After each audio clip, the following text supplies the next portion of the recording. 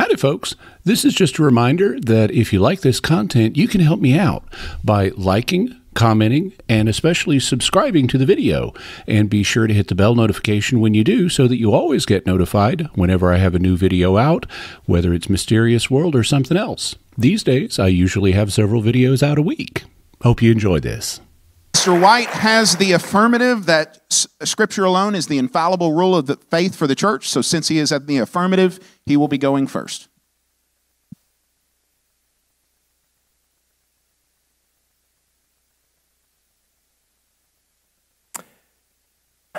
Well, good evening. It is great to be here this evening. We have a very small amount of time to cover a lot of ground, I'm afraid.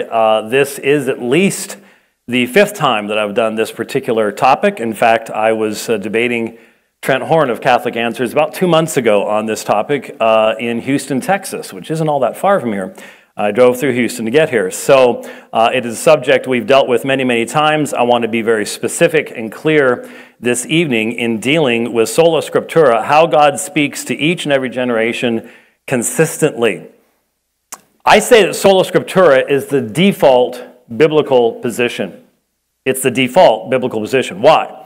Well, let's think about what the Bible says. The Lord Jesus said Scripture is God speaking to each and every individual who reads its words in Matthew chapter 22, verse 31, where he held men accountable for what had been written 1,400 years before them, as if God had spoken it directly to them. Peter wrote that prophetic scripture does not find its origin even in the prophet, but men spoke from God as they were carried along by the Holy Spirit, 2 Peter 1:21. And Paul directed Timothy to that which is God-breathed, so that he might be thoroughly equipped for every good work, 2 Timothy 3:16 through 17. You will not find any other source spoken of in these ways. There is nothing like this about traditions or magisteriums or anything else. This is how God speaks. This is the default position of the Scriptures themselves. If, in fact, Scripture is ontologically the very speech of God, then we only have to ask whether God has given all that we need for life and godliness through the apostolic witness. That is revelation still taking place? And upon answering that question, ask this: is there anything else that we can meaningfully describe as equal to Scripture in nature and hence in authority? If we cannot point to anything else that is the specific revelation of God outside of Scripture, then clearly Sola Scriptura is the default position of anyone in submission to that very revelation. So, do we find Jesus or the apostles directing us to any other ultimate source of authority? Jesus concluded many of his arguments with a citation of a biblical text, but he never concluded his arguments by reference to Jewish traditions or any other alleged source of authority. Are we wiser than the incarnate Lord? This is why we believe Scripture is the sole infallible rule of faith of the church. It flows therefore from this reality that any other religious authority is subject to Scripture. For if Scripture is God speaking, it partakes of God's authority. That makes it the supreme authority. Now, we do not, by insisting upon Scripture's uniqueness, deny that there are subordinate authorities established by God, such as the church's God-ordained officers, elders and deacons. By the way, elder, bishop, and overseer are synonymous in the New Testament. They are not different offices. A bishop is not above an overseer. These are all, or an elder, these are all the same office. Likewise, Christians can write documents expressing their beliefs in different contexts so as to aid them in their evangelistic and apologetic tasks. But such documents are always secondary and explanatory and have authority only insofar as they reflect accurately scriptural teachings and norms. Now, it is often said by Roman Catholic representatives that theirs is the ancient and biblical paradigm, specifically that God's words have been orally transmitted at times in the ancient past, from Adam to Moses, for example, and that prophets spoke God's word without necessarily writing them down in Scripture. And that, of course, is quite true. Both sides at least formally admit that the office of apostle or prophet ended long ago, and that revelation ceased with the last apostle. We can only debate about the situation today, not the situation long ago. So it is claimed that during the days of the apostles, a certain paradigm was established that, it is said, Rome continues to follow to this day, and that those who oppose Rome's authority claims must prove was changed after the apostles passed from the scene. So you have to prove, well, where does the Bible teach that the paradigm is going to change after the apostles pass from the scene is the challenge that is given. This paradigm, we are told, is made up of Scripture, tradition, and the magisterium. Scripture, tradition, and the magisterium. Now, the problem is this requires a massive use of equivocation to work. Why is that? Well, let's consider it. The apostolic and biblical pattern of local churches led by elders/presbyters cannot realistically be connected to the massive hierarchy of the Roman magisterium, itself, by the way, a very modern term, led by a single bishop, currently Francis. Cardinals, archbishops, and the myriad of offices and designations that make up the modern magisterium is far, far removed from the authority structure ordained by Christ through his apostles. Consider the basic reality that the apostolic paradigm did not include a sacramental priesthood, for example, as a basic point of departure. Allow me here to make a brief aside about the misuse of the gathering in Jerusalem to deal with the Jewish-Gentile controversy recorded in Acts chapter 15. That was a discussion that took place during apostolic times and is recorded for us in inspired Scripture. The reason both apostles and elders are included is very obvious. This was the greatest danger facing the infant church, one in which a split would result in a Jewish Christian church and a Gentile Christian church. This is what Paul was so concerned about in writing to the Romans and to the churches of Galatia. So rather than providing a template for future, quote, ecumenical, end quote, councils, with only bishops and no apostles present, Acts 15 only shows that those present were there to provide a consistent testimony to the unity of Jews and Gentiles in the one singular body of Christ. Often 2 Thessalonians 2:15 is misused at this point, where Paul instructed the Thessalonians, "So then, brothers, stand firm and hold fast to the traditions which you were taught, whether by word, that is, orally, or by epistle from us." But in context, Paul is talking about the gospel. Just look at the preceding two verses, which he delivered to the Thessalonians in two forms: by preaching, when he was with them, Acts chapter 17, and by epistle, which we call 1 Thessalonians. It is eisegesis at its height to attempt to turn this text into a basis for an oral, unrecorded, undocumented, undefined body of revelation passed down outside of Scripture and known only to the magisterium. Interestingly, back in the 90s, Catholic Answers was big on pushing the material formal sufficiency argument. I know that because my first debate in August of 1990 was with Catholic Answers representative Jerry Matitix at St. Cyprian's Roman Catholic Church in Long Beach, California. But in May of 2022, Jimmy Akin, doing an open forum program on Catholic Answers Live, indicated that if he had to choose, he would take the partly viewpoint. That is, the idea that revelation has been passed on to us partly in the oral and partly in the written. Now, he gave a much longer discussion of that. He can go into that for himself as he has the time to do so. For our purposes this evening, what needs to be recognized is that the challenge to demonstrate that the apostolic paradigm of Scripture/tradition/magisterium has changed is untenable and fallacious. Tradition is normally used negatively by the apostles, and when it is used positively, it is referring to the singular message of the gospel, not to a secret, hidden, or unwritten and undefined body of non-public revelation.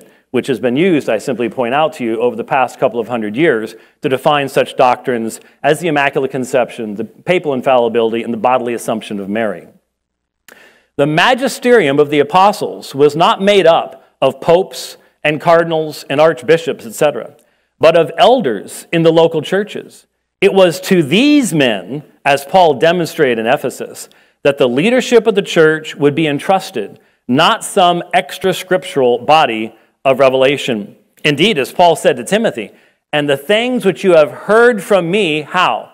In the presence of many witnesses, entrust, that's related to the term to tradition something, entrust these to faithful men who will be able to teach others also, 2 Timothy 2:2.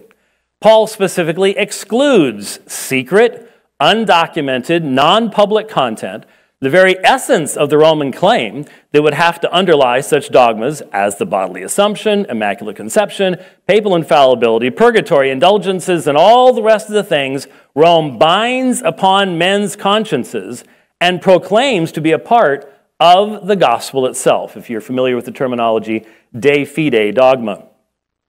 We should likewise keep in mind that Rome's claims regarding a deposit of faith requires them to deny sola scriptura has not produced an infallible interpretation of the Bible, but a vague claim to have at least defined part of what about 6 or 7 passages in the Bible mean. And one of those, Genesis 3:15, has been infallibly defined and then uninfallibly contradicted by later generations.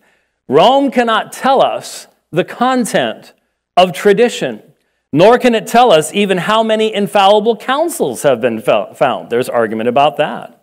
In fact, Rome did not infallibly define the canon of Scripture until April of 1546. That's a long time after the last apostle died. So we must recognize that this debate has always been between two ultimate sources of authority. Rome claims a tripartite form, but in reality, Rome is the final authority, period. Rome defines what is and what is not Scripture, and when convenient, what you have to at least believe Scripture says in a few places, and what it simply cannot mean in others.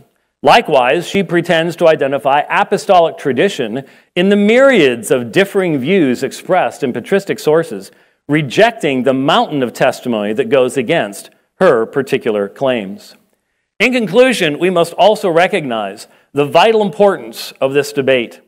Rome demands men and women to believe things the apostles never taught as part of the gospel, but you must believe them today. And she does so because she rejects sola scriptura. Today, with Francis seeking to make fundamental changes in the Roman Catholic Church, we see the inevitable result of the denial of sola scriptura, the loss of the ability to restrain such forces. I submit to you that the reason we see such havoc in Rome today, the reason you see all of Africa saying, nope, we ain't following that. Nope, we're not going to do that thing over there. The reason you see this kind of thing happening is because since you've denied sola scriptura, you've cut the Roman Catholic Church off from the only sure voice of Christ and replaced that voice with the church. That's the problem in denying sola scriptura. To deny sola scriptura requires, honestly, the demonstration of Christ-ordained revelation that is God-breathed in some source other than the Bible today. Not that it existed orally at one point, but that it only exists orally today. That can with certainty be demonstrated to have come from Christ and his apostles. No such source has ever been produced, and especially today in light of the papacy of Francis, we can say with confidence that no such source is in the possession of the Roman Church. It is only of Scripture can it ever be said, have you not read what God spoke to you saying? And so I want you to think about that. Jesus was arguing with the Sadducees, and he said to them, quoting from the Pentateuch, which was written 1,400 years earlier, have you not read what God spoke to you saying? He didn't say, have you not heard? He said, have you not read what God spoke to you. He held men in his day accountable to the content of Scripture as if God had spoken it directly to them.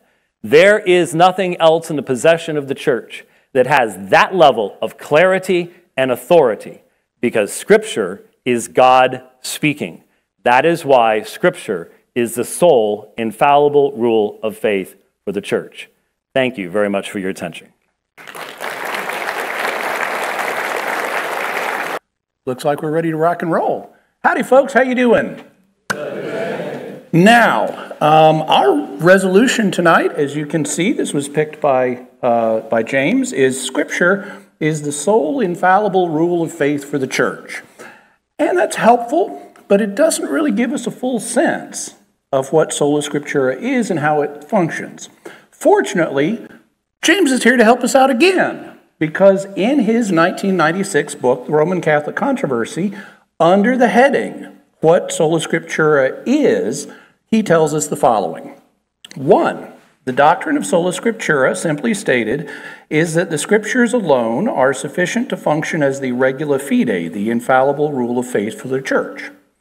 2, all that one must believe, and by the way, the two words in red, must and is, that's his emphasis. So all that one must believe to be a Christian is found in Scripture and in no other source.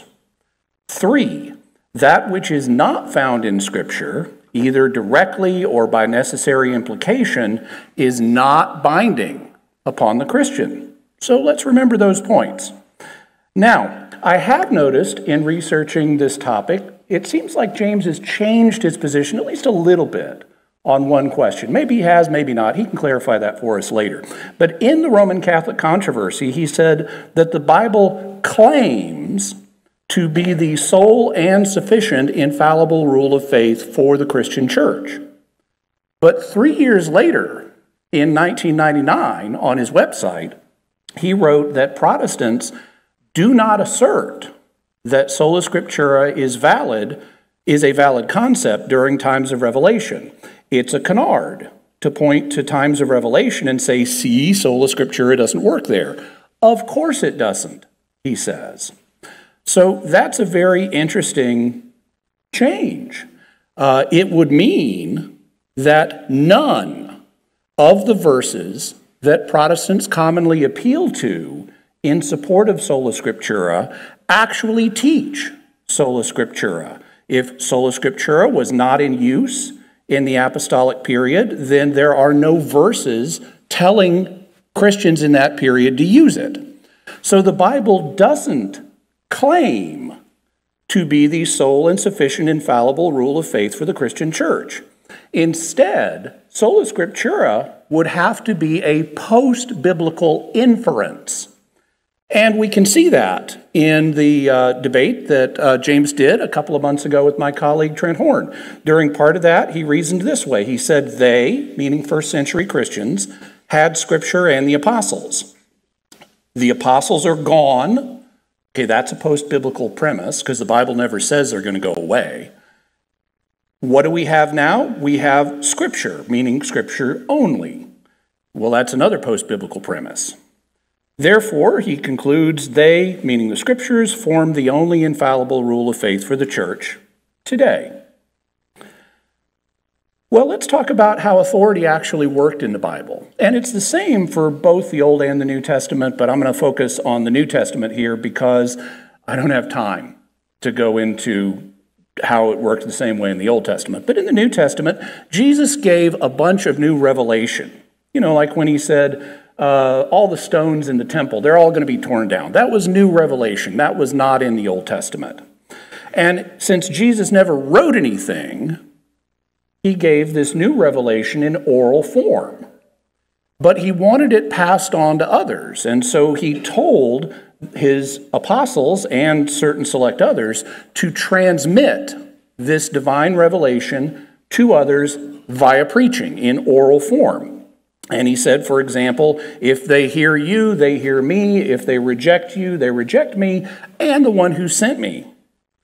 Also, some of this revelation, although as we're going to see, it doesn't look like all of it, some of this revelation was later written down in authoritative scriptures. So that's how we see things working at the time of Jesus. Now, I know that the term tradition is kind of sensitive in Protestant circles, and there's a reasonable basis for that. Number one, because it tends to be used almost exclusively negatively in Protestant circles, but also because there are passages in which the scriptures warn about tradition, where scripture does speak of tradition in a negative way. And whenever that happens, it is always human tradition that's under discussion. It's basically in two passages in the gospel, and one in Galatians and one in Colossians, and not much else. But balancing that, there are positive references to tradition in the New Testament. And whenever it's positive, it's talking about apostolic tradition, not some Jewish tradition from before the time of Christ that Pharisees were into, but traditions that were being passed on to the Christian community by the apostles. So, for example, Paul commends the Corinthians for keeping the traditions just as he delivered them to them. He also commands the Thessalonians to hold to the traditions they were taught, whether they were taught orally or in writing. And he commands the Thessalonians to stay away from anyone who's not living according to the traditions that he had given them. So when tradition is spoken of negatively, you'll notice it's human. When it's spoken of positively, it's apostolic.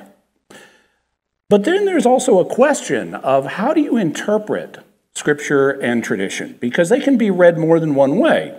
For example, in the first century, there was a dispute about, do you need to be circumcised in order to be a Christian? Well, God willed a council to authoritatively interpret previous Scripture and tradition as related to circumcision and Christian identity. And we know God willed it because Paul says that he went up to this council because of a revelation. God said, you get on up there and talk to the church in Jerusalem. But the council included, as James admitted, more than just the apostles. It also included the elders in Jerusalem. So this isn't a council limited to the apostles. And there's nothing in the text that says the elders were just there as witnesses. They didn't get to participate in the discussion. Doesn't say that.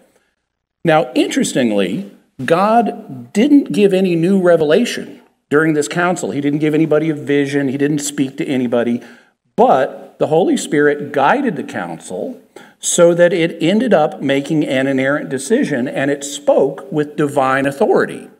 That's why at the end of the council fathers say, it has seemed good to us, it has seemed good to the Holy Spirit and to us to lay on you no greater burden than these requirements. And so this council was, by God's will, exercising a teaching authority, or in Latin, a magisterium. So we see the elements of the apostolic paradigm that James referred to. In the first century, as the apostles were preaching, Christians were expected to derive their doctrine from apostolic scripture, which is divine revelation in the form of authoritative writings that the apostles had authorized, and that would include the Old Testament, because they said, yeah, all those Old Testament scriptures, those are authoritative. Also, it included apostolic tradition, which is divine revelation in the form of teachings passed on orally alongside scripture. And it included a magisterium, a teaching authority instituted by God to authoritatively interpret the divine revelation in Scripture and in tradition. Should we follow the apostolic paradigm? Well, the apostolic paradigm was divinely authorized, and what is divinely authorized is binding unless God makes new provisions. Therefore, any replacement for the apostolic paradigm must be divinely authorized. But as we're going to see, Sola Scriptura is not divinely authorized, so we should stick with the apostolic paradigm today. Put it another way, Christians should follow what we know Jesus willed for his followers unless he tells us otherwise. Christ willed that his church use the apostolic paradigm, and he willed that his church extend beyond the apostolic age. So unless we get a revelation somewhere telling us otherwise, we should use the apostolic paradigm that Jesus willed throughout the history of the church. And you know what? That's what Christians did do until the Reformation. The apostolic paradigm was used by Christians in the apostolic age, and it was then passed on to and used by later Christians. In his February debate, James acknowledged that this paradigm of Scripture, tradition, and magisterium is used by the Catholic Church, by Greek, Russian, and Ukrainian Orthodox churches, by the Assyrian Church of the East, and by other Oriental Christian groups. Now, these different groups aren't all in full communion with each other. They have differences, but they are all maintaining the same basic paradigm of Scripture, tradition, and magisterium. All of these groups have simply maintained the paradigm. They haven't always applied it correctly, but they've maintained the paradigm they inherited from the apostles. Sola Scriptura, thus, is a rejection of the apostolic paradigm that was popularized at the Protestant Reformation. Well, what does the New Testament say about the age we're living in, about the post-apostolic age? Well, it says a number of things. Here are three pertinent ones. The first one you could quibble with, but most Christians have discerned that when Jesus tells the apostles that the Holy Spirit will guide them into all truth, that's a promise for the whole church. The Holy Spirit's not going to abandon the church at some point. It's going to continue to guide the church. What's not debatable is what Jesus says in the Great Commission, which is that he will guide the church as it teaches unto the end of the world. He says, go make disciples, teaching them to observe everything I've commanded you, and behold, I'm with you all the days until the end of the world. So he's going to guide the church in its teaching until the end of the world. And as St. Paul is about to die in his last epistle, he tells Timothy to take the oral tradition that he has received from Paul in the presence of many witnesses, so it's not some secret Gnostic tradition, and entrust it to other people who will teach other people. And so since he's planning to die, Paul's envisioning this passing on of apostolic tradition happening in the post-apostolic age, and he names the first 4 generations of it. His own apostolic generation, Timothy's generation, the generation Timothy will teach, and the generation that they teach. So the New Testament expects us to pass down apostolic tradition after the apostles. And guess what? They did. We do, contrary to James's claims, we do have extra-biblical apostolic tradition today. Here are just 4 apostolic traditions that are not mentioned in Scripture that I've picked because we agree on them. First, there aren't going to be any new apostles. It doesn't have to be that way. Paul was not an eyewitness of Jesus, but Jesus appeared to him and taught him and appointed him an apostle. He could have kept doing that all the way through church history. But we know as a matter of apostolic tradition, because it's not in the Bible, that the apostles stopped. Also, we know there's not going to be any new public revelation meaning revelation that is binding on the whole Christian public. That stopped with the death of the last apostle. Consequently, there are not going to be any new scriptures. And consequently, the New Testament consists of only 27 books. We can't add to it now. So the claim that we don't have any surviving apostolic tradition or that apostolic tradition is unknown to anybody but Rome, that's just false. There's 4 points of it that we agree on. Does God sometimes guide the magisterium into infallible decisions? Well, it's true that in the mid-first century, elder and bishop were the same thing. But that shifted by the end of the 1st century, as Ignatius of Antioch mentions, and later 2nd century figures like Irenaeus of Lyon say the apostles were the ones who made that change. They instituted the difference. And we see that when they met together in councils, the magisterium was led by God to inerrant decisions like Jesus is God, the Holy Spirit is God, Jesus is one person, and so forth. Some of these decisions not being made until almost 700 years after the time of Christ. So we see God guiding the church into making inerrant decisions hundreds of years after the time of Christ. Now, in order to prove sola scriptura, you would ultimately need to show verses that teach it in one way or another. Sola scriptura holds that all teachings must be taught explicitly or implicitly in Scripture. Sola scriptura is a teaching. Therefore, if sola scriptura is true, it must be taught in Scripture. But it's not taught in Scripture, so it's false. It's self-refuting. James has acknowledged it was not in use in the first century, and consequently, none of the passages in the New Testament are teaching it.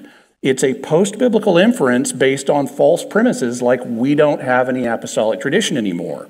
So to just summarize, the apostolic paradigm was Jesus' will for his first followers. It was never rescinded. He promised he and the Holy Spirit would guide the church forever.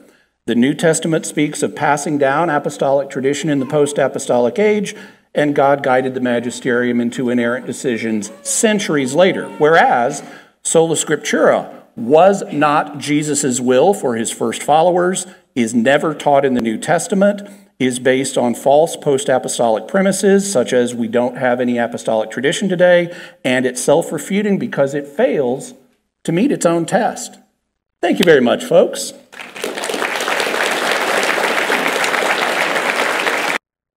All right. Now, you will notice that I addressed pretty much all of Mr. Akin's presentation in my opening presentation.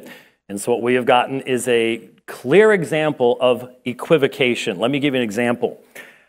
He referred to apostolic tradition as teachings taught alongside Scripture and said that the apostles were referring to this. What the apostles were referring to was the preaching of the gospel. The gospel is recorded for us in the New Testament. And so when the apostles aren't here any longer, what they taught is found for us in Scripture. When I debated Mitch Pacwa on this subject, actually I just realized this is my sixth debate on the subject. When I asked Mitch Pacwa, has the Roman Catholic Church defined a single word that Jesus ever spoke that's not found in Scripture? He said no. Has the Roman Catholic Church defined infallibly a single word that any apostle ever said that's not found in Scripture? He said no. So how do we know what they taught? It's in Scripture. How do we know what Jesus taught? It's in Scripture. Sola Scriptura is relevant to the church after the apostles because you have to have a Scriptura to have a sola first. So as I said in my opening, we have to talk about where we are today, not what was happening during the time of the Scripturation, which includes the Acts chapter 15 council. So if you keep a close attention, look at the quote-unquote apostolic traditions that he talked about. He talked about, for example, no more apostles and no more books of Scripture. Read Hebrews chapter 1. In these last days, God has spoken to us by his Son. He did these things in the past. Now, in Christ, we have this conclusion, this finishing, and that's how the early fathers understood what Hebrews chapter 1 was talking about as well. In 2 Timothy 2:2, for example, he said that we are to teach these apostolic traditions to Timothy, and he's to teach it to the next person, and the next person, and so on and so forth. That's true, but these are not traditions that exist outside of Scripture. What did Paul himself say? What you have heard me teach in the presence of many witnesses. You see, folks, you need to understand, the reason this is important is that Mr. Akin represents a religious group that will tell you that you must believe that Mary was bodily assumed into heaven.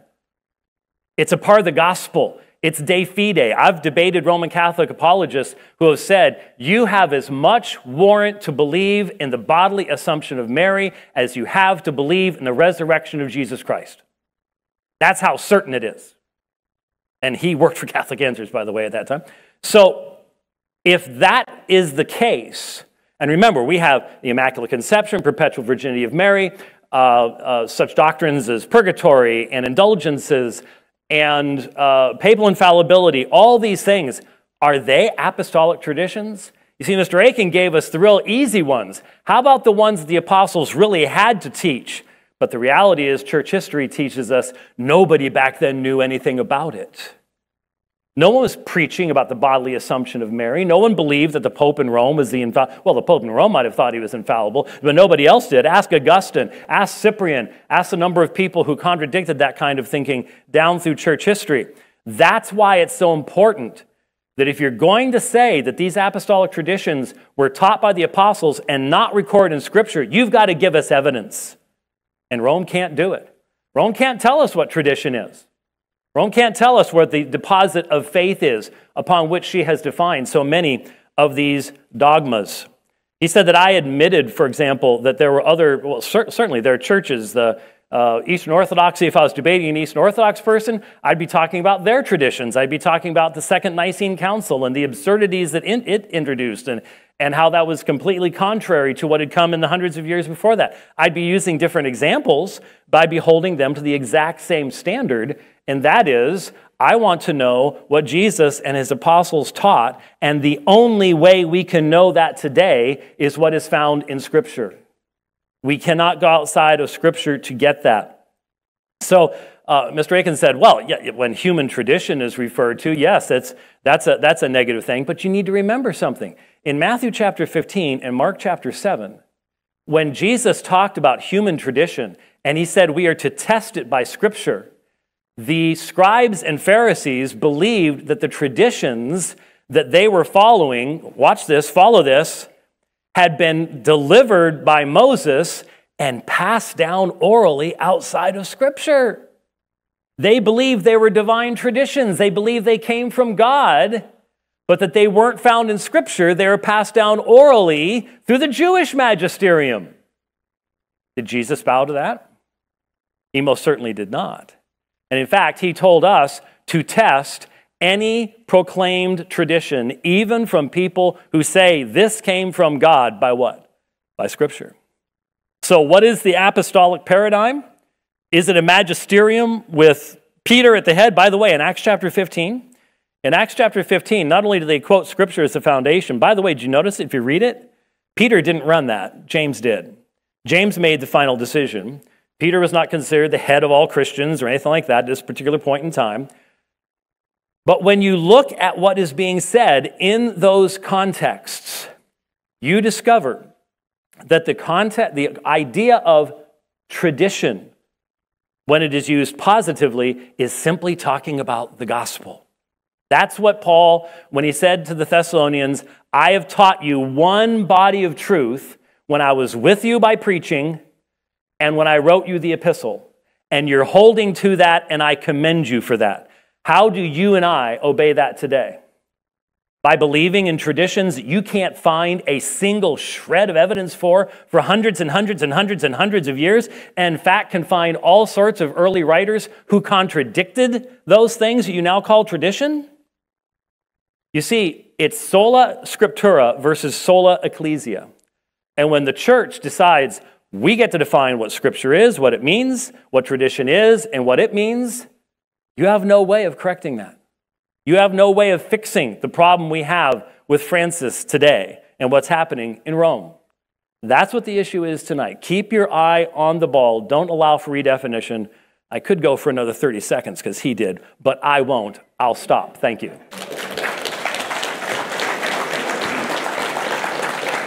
Anytime you want another 30, James, I got your back covered. So there's a lot in there that I would love to respond to that I simply don't have time to, because James is engaging in a debater's tactic that's sometimes called overloading, where you just throw one charge after another, after another, after another, and you make claims about him that your opponent has no chance to respond to. So in such a circumstance, the only option for an ethical debater is to not be distracted and to just point out what one's opponent is doing, and then move on and stick to basic principles. So that's what I'm going to do. Here are some things that don't prove sola scriptura. One of them is passages from Jesus or elsewhere in the New Testament that speak of the Scriptures as inspired, infallible, or inerrant, because those passages don't prove there aren't other things that don't have those qualities. Also, Jesus or the New Testament expects some Jews to know some Scriptures. Well, that doesn't prove sola scriptura, and in fact, there are no passages showing that he expected all Jews to know all Scriptures. In fact, there was disagreement among Jews about what the canon was at the time. Also, it doesn't prove sola scriptura if Jesus appeals to the scriptures as authoritative, because that doesn't mean there weren't other authorities. Or it doesn't prove it if Jesus directs some Jews to Scripture to settle a question, because all that shows is that Scripture is sufficient to settle that question, not all questions. And as a bonus, the claim that Jesus never directed anyone to anything but Scripture as a final authority is false. He also directed people to apostolic tradition, such as when he said, if they hear you, they hear me. And if they reject you, they reject me and the one who sent me. So he was saying, you're rejecting God if they're rejecting God if they reject this oral tradition that you're delivering to them. Is sola scriptura a doctrine, though? That's an important question. Now, I made an argument earlier. If sola scriptura holds that all doctrines must be taught by Scripture alone, explicitly or implicitly, then if sola scriptura is a doctrine, it's going to need to be taught in Scripture alone. And James hasn't done anything to counter that.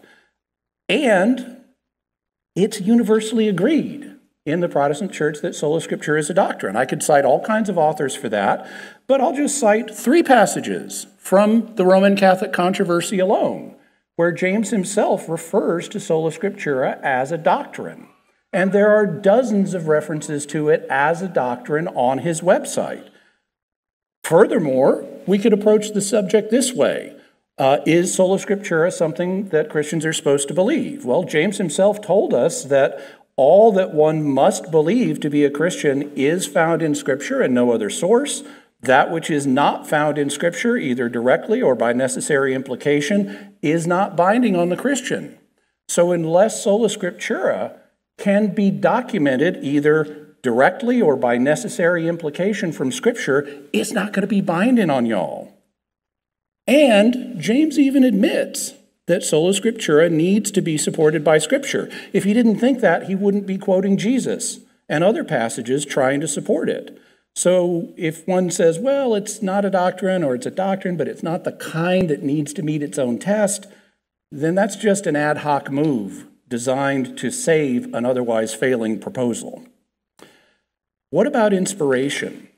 James has on various occasions talked a lot about inspiration, and he sometimes speaks as if being God-breathed or inspired is something that is needed for something to be a binding belief on Christians. But this is not true. Christians should believe anything that is true, not anything that's not in error. Therefore, inerrant decisions, inerrant truths should be believed. Infallibly taught truths should be believed. And James even admits this by phrasing our resolution tonight as Scripture is the sole infallible rule of faith, not the sole inspired rule of faith. So I don't need to show that something is inspired for it to be authoritative for the Christian community. I only need to show that it's inerrant or otherwise taught under the gift of infallibility. And I've already done that, because I've already shown us 4 apostolic traditions that we agree on that continue to exist in the church. But what is God-breathed? I'm going to be brief about this, but in 2 Timothy it says, in a common translation, all Scripture is inspired by God. Really, all Scripture should be every Scripture, because in Greek that phrase is passagraphe, and passa means each, every, and any when it's an adjective with a noun lacking the definite article. So really, this should be every Scripture is God-breathed. And Scripture is said to be God-breathed because it carries God's word, which is metaphorically carried by his breath, just like our breath carries our words. So anything that carries God's word is God-breathed in the original sense of the term. Later theology developed a more restricted meaning, but in the usage that was there in Paul's day, anything that carried God's word was God-breathed. And so the word of God is God-breathed. Well, you find out some interesting stuff if you do a study of the phrase word of God in the Bible. It appears 46 times. In no cases is the phrase word of God a synonym for Scripture. None. In 3 cases, it's used to refer to a message contained in Scripture, but not to the Scripture itself. In 2 cases, it refers to God's creative word. In 1 passage, it refers to Jesus. In 11 cases, it refers to a divine revelation newly given in the form of oral tradition or to a past one not limited to Scripture. And in 29 cases, it refers to oral transmission of past divine revelation, and all but 1 of those is in the New Testament. So it's referring to apostolic tradition. Overwhelmingly, the phrase Word of God refers to apostolic tradition, and therefore, apostolic tradition is divinely inspired in the sense that St. Paul is talking about.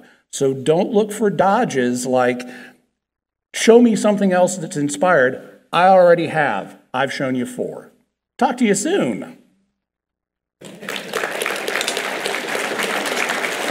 Okay, the nature of debate is that you deal with a lot of different topics. I resent the idea that I'm engaging in some type of a tactic of overload. I just invite you to go back and listen to any debate I ever did with Catholic Answers representatives if you want an example of overload from the other side, allegedly. I find it fascinating that Jimmy already has his slides for rebuttals. How do you do that if you don't know what the other person is going to be saying specifically in response to you? So instead of engaging with what I'm saying in this debate, well, you wrote this in a book. Okay, fine, I've answered the things that are in my book. But the idea of, well, I'm just going to continue on with my presentation, I find very, very, very interesting in light of the allegation that I'm sort of trying to overload someone and anything like that. I want you to catch how many times apostolic tradition is being used in an equivocal way. Okay? So apostolic tradition is what Jesus teaches the apostles and what the apostles teach. That's called the gospel. It is found in Scripture, it's defined in Scripture, it's defended in Scripture.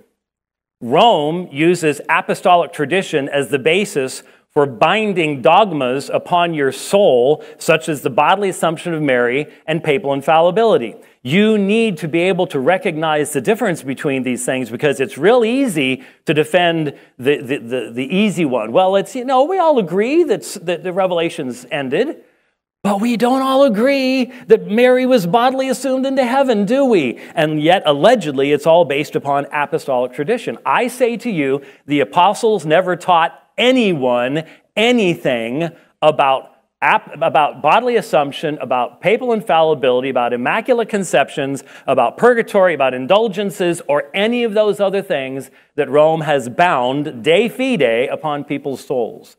And if you want to say they did, then you've got to be able to prove it. Mr. Akin has not given us any example of something that is theopneustos, God-breathed. He said, well, God's word can be this and God's word can be that.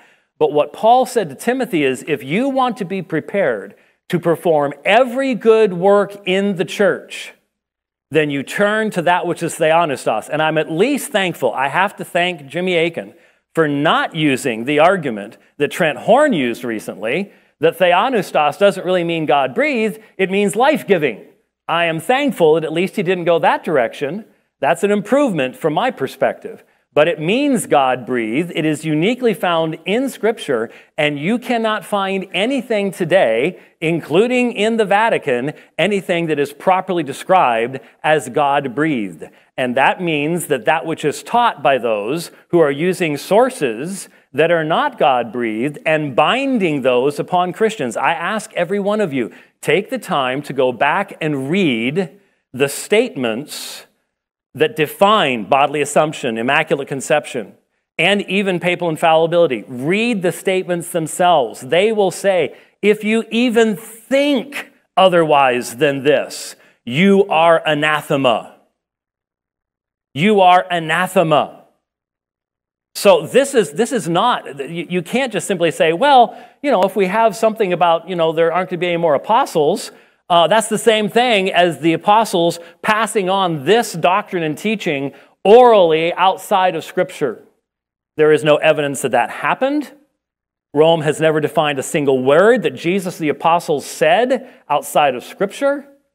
Only Scripture is theopneustos. Only Scripture is God speaking, and that's why it is the default position for any Christian who wants to follow what God would have us to believe. Thank you.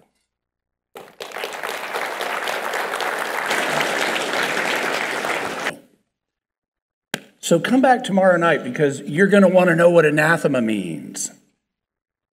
In the meantime, let's talk about James's repeated assertion that when the apostles refer to tradition, they're only referring to the gospel.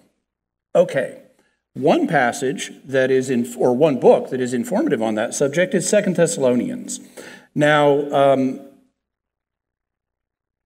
if you want to assert that apostolic tradition is nothing but the gospel, you're going to need to have evidence for that. You can't just make an assertion as if it's true. How do we know that apostolic tradition contained nothing but the gospel?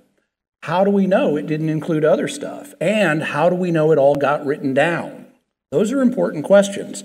So, looking at what we know about Thessalonica, well, Paul only spent 3 Sabbaths in Thessalonica. He was there for less than 4 weeks before he had to leave. And so he didn't have time to give them a full course of Christian doctrine. Could he have taught them the basics of the gospel? Sure. But then he's going to want them to be receptive to other apostolic teachings that aren't part of the gospel itself, because there's more to Christian doctrine than just the gospel.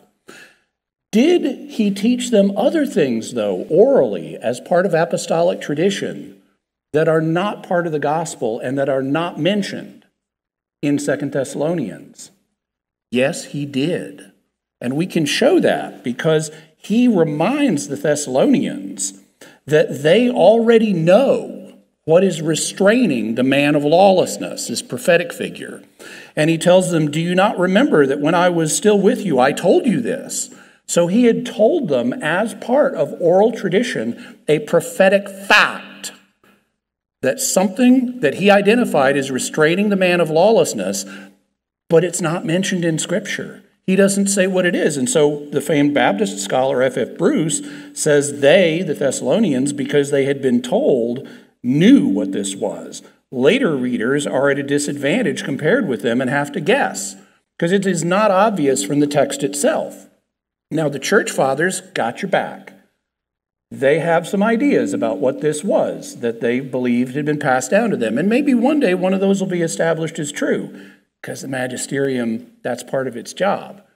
But it nevertheless remains the case that apostolic tradition is not identical with the gospel, and we can show that from the text of Scripture itself. Now, briefly, let me back up and talk about this other passage in 2 Timothy, where Paul is talking about Scripture. One of the things that James regularly does is he focuses on the final 2 verses of this passage, which deal with Scripture. But actually, Paul is pointing Timothy to a double appeal to both apostolic tradition and apostolically approved Scriptures. He says, as for you, continue in what you've learned and have firmly believed, knowing from whom you've learned it. So that's apostolic tradition he got from Paul. How from childhood you've been acquainted with the sacred writings, which would be the Old Testament at the time, which are able to make you wise for salvation through faith in Christ. Now, they won't get you all the way to Jesus Christ unless you hear the apostolic preaching, so you need apostolic tradition in order to be able to correctly read the Old Testament and apply it to Christ. He then talks about how every Scripture is God-breathed and so forth, but notice that's the back half of a double appeal to tradition and to Scripture. Thank you so much.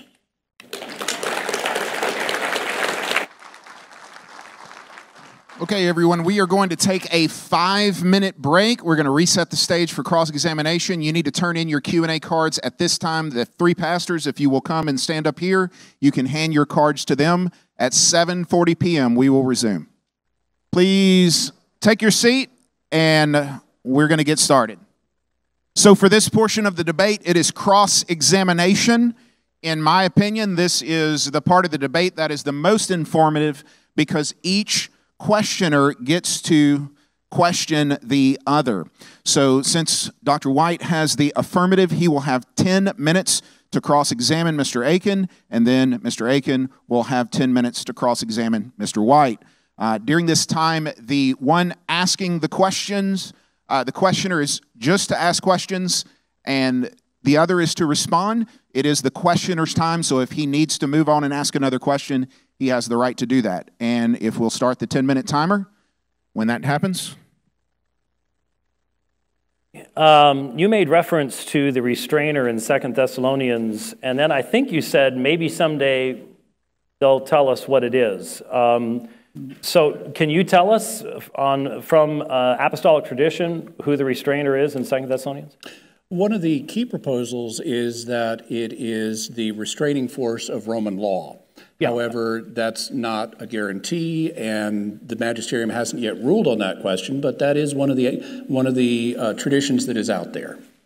So, but you don't know infallibly what that passage is referring to? No, because the church has never had an occasion to infallibly define it. It doesn't do that willy-nilly, only in special circumstances.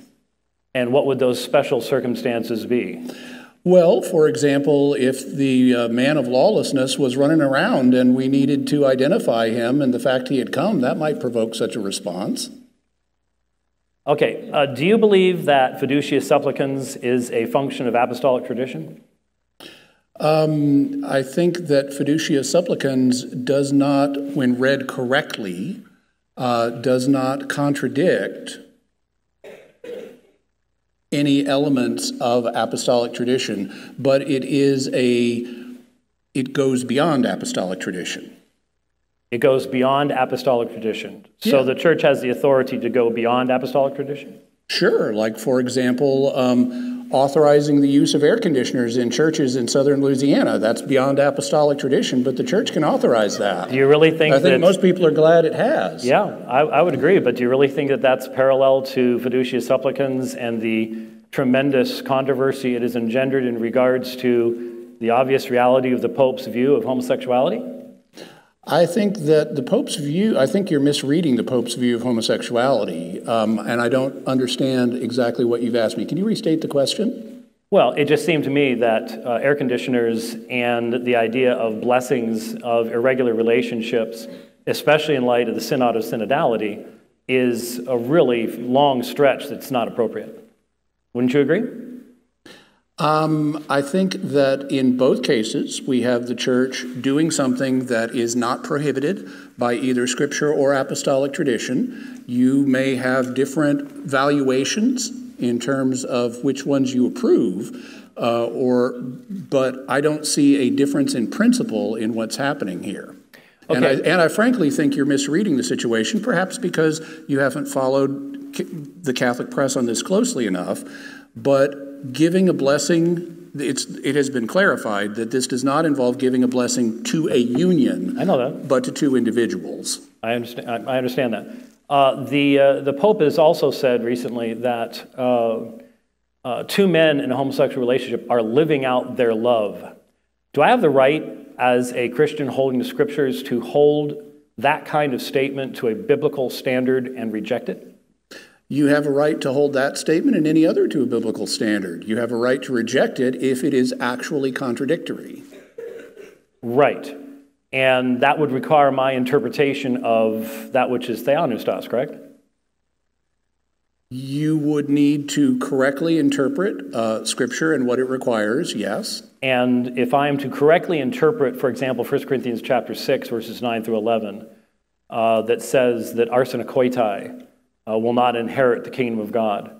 Do you believe there is an apostolic tradition outside of 1 Corinthians that defines what arsenokoitai means? No, I think the term is fairly straightforward. I would agree. Does it then not bother you that many of the people at the Synod of Synodality were lecturing the bishops on the need to be inclusive of LGBTQ individuals? Yes, just like it bothers me that some people in the Southern Baptist Conference and elsewhere in the Protestant community have lectured traditionalists in your communities as well about how they need to reinterpret various biblical passages. Do you see those as parallel in light of the claim that the synod and synodality is a function of the magisterium, is it not? Actually, it's not. It's not? No. Its results only gain magisterial authority if they are approved by the Pope.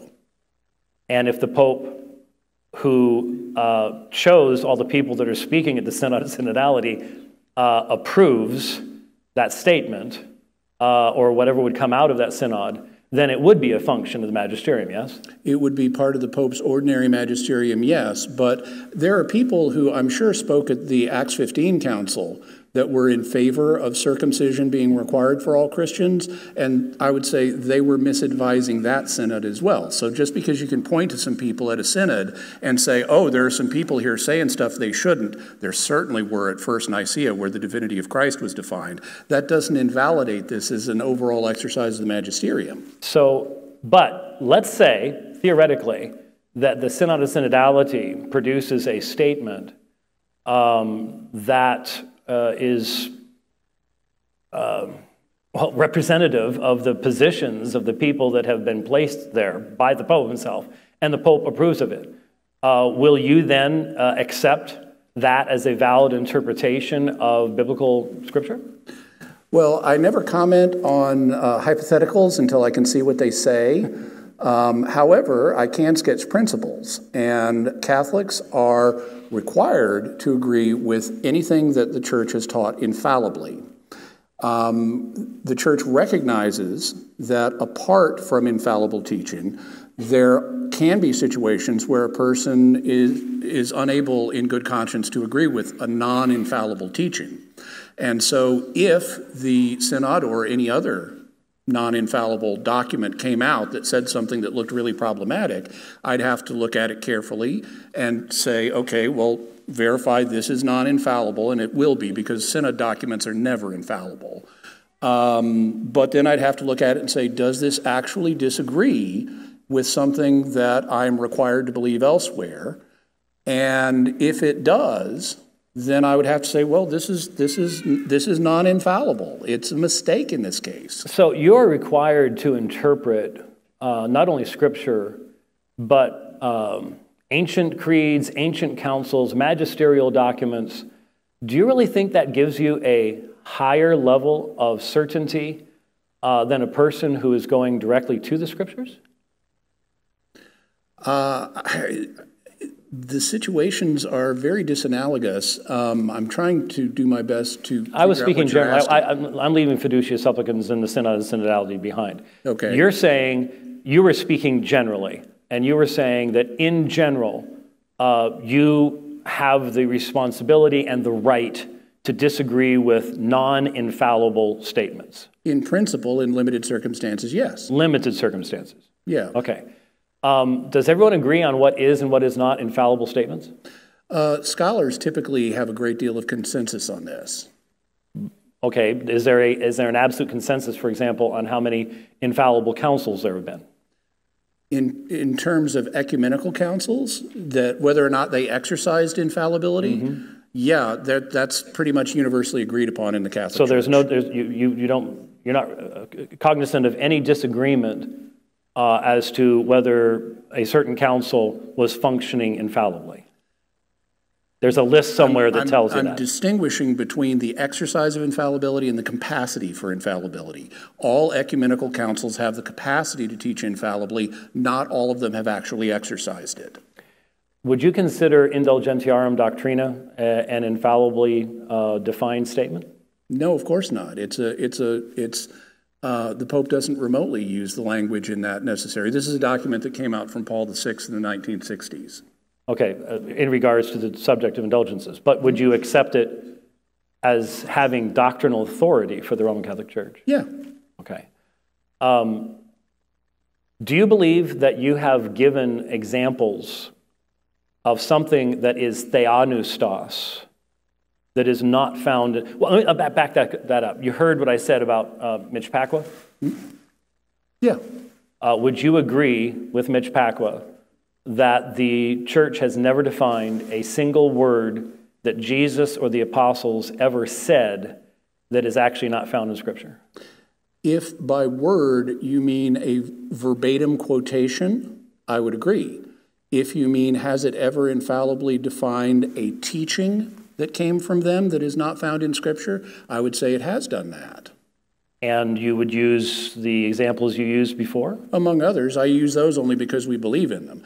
Right. And so, very quickly, can you point to anything in the first 5 centuries of the church that gives the reality that the apostles delivered to the Thessalonians the foundation of the modern Marian dogmas?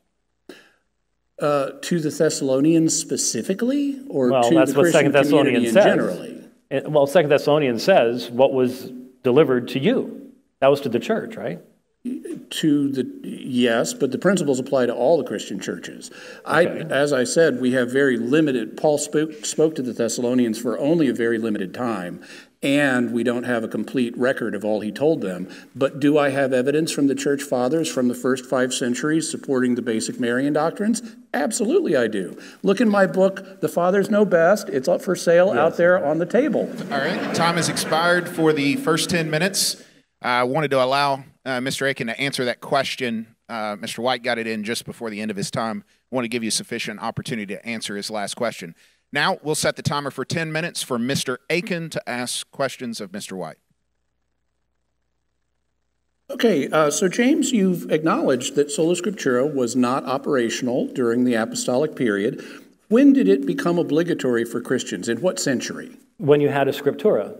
You can't even have a discussion of Sola Scriptura or Prima Scriptura or anything else until you have a Scriptura. So when did that happen? What century? Well, that would be after the death of the last apostle. Which century? I'm not asking for. No, I don't think chronology. anybody. I don't think John made it to 140 or anything like that. So that would be at the end of the first century. Okay, so you think that Sola Scriptura was obligatory for Christians beginning in the 2nd century? I believe that Christians recognized that they needed to hear what Christ's voice said and that they found that in Scripture. Yes.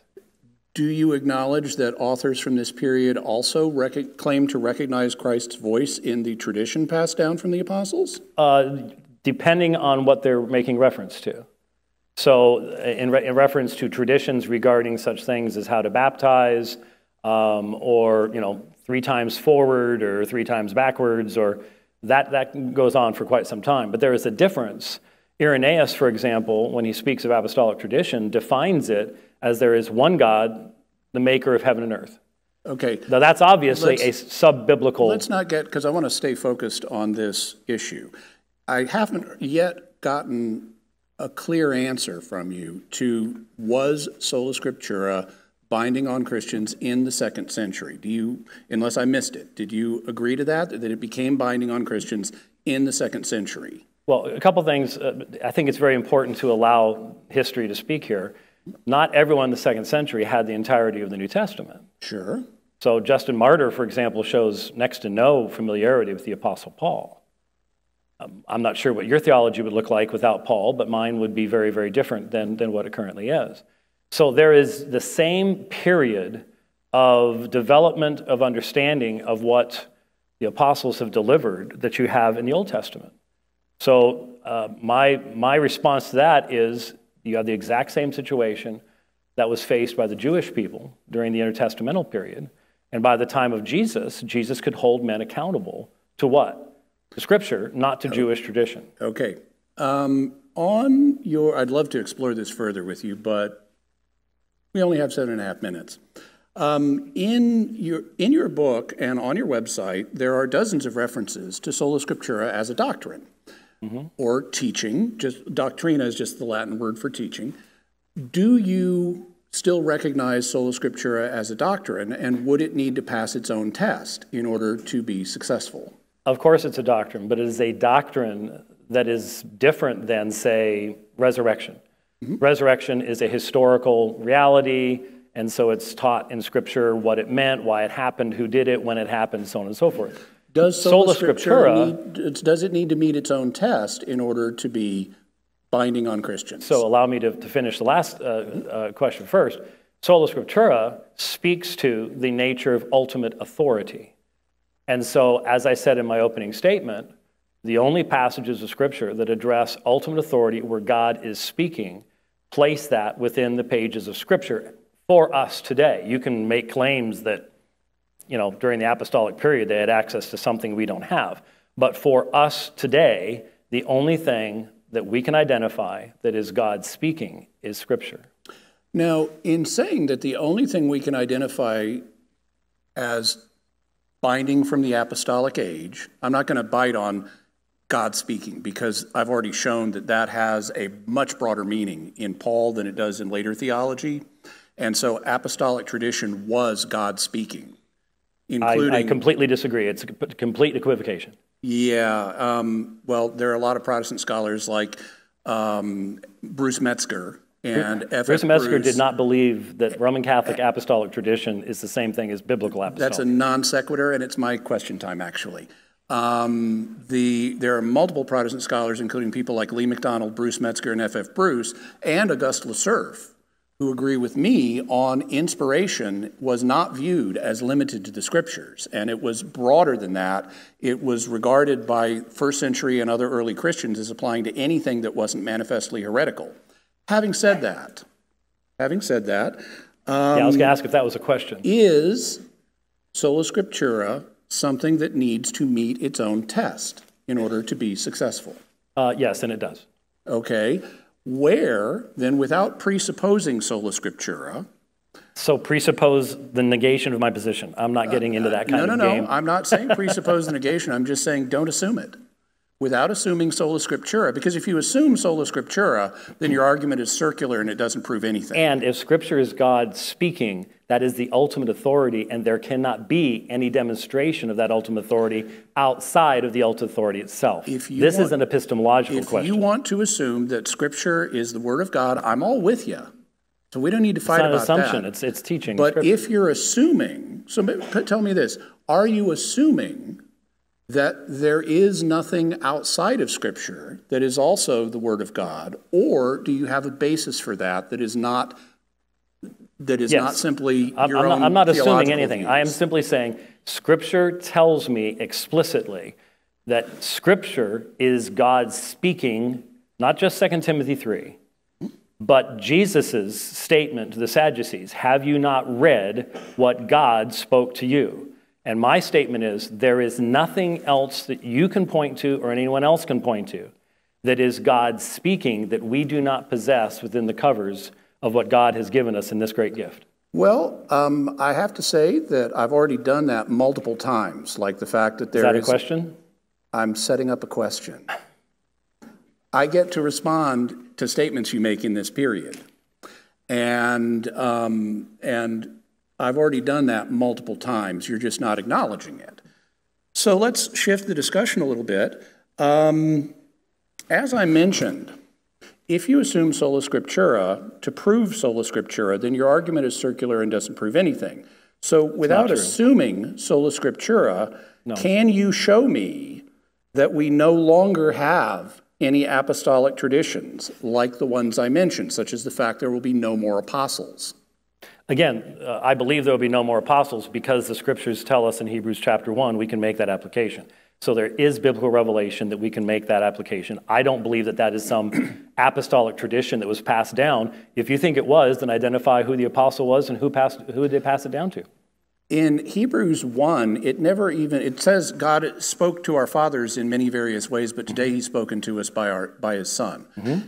That doesn't tell us that there are not going to be any more apostles in the future. That's something that you're going way beyond the text for. No, I don't think that it is at all, in light of what the book of Hebrews was as an apologetic to tell people there's nothing to go back to. The completedness of the new covenant and the work of Christ is the very central aspect of what Hebrews chapter 1 is about. I just think you're not going deep enough into Hebrews 1. I would invite people to read Hebrews 1 and see whether it even mentions apostles. I didn't say it did. I'm sorry? I didn't say it did. Well, okay, I think that injures your case. No, it does not. Moving on to another question. You are in error. So in 2 Timothy 3, Paul invokes apostolic tradition when he tells Timothy to hold fast to what he was taught.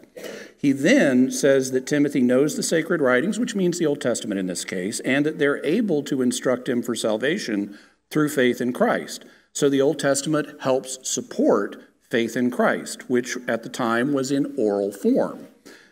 So you need apostolic tradition to correctly interpret the Old Testament regarding Christ. do you acknowledge that in this passage, Paul is making a double appeal to both apostolic tradition and to scriptures approved by the apostles? No, sir. You've inserted the term apostolic tradition about 4 or 5 times in there where it's not found anywhere in the text whatsoever. It's equivocation. You keep using it. You have to keep using it, but it is a eisegetical move that really results in a different perspective on the text, and it makes it teach something other than what Paul was intending it to teach to the apostle, to Timothy. So we know that the apostolic paradigm was willed by Christ for his first followers, and you've admitted that Sola Scriptura was not in use in the first century. That would mean either that all apostolic traditions have to get written down before the death of the last apostle so that they become scripture, or it would mean they lose their authority after the death of the last apostle. No. Which of those options do you support? Neither one. It's a false question. It's a true question. I'll go ahead and answer it. The reality is the content of quote-unquote apostolic tradition is given to us in Scripture. They cohere.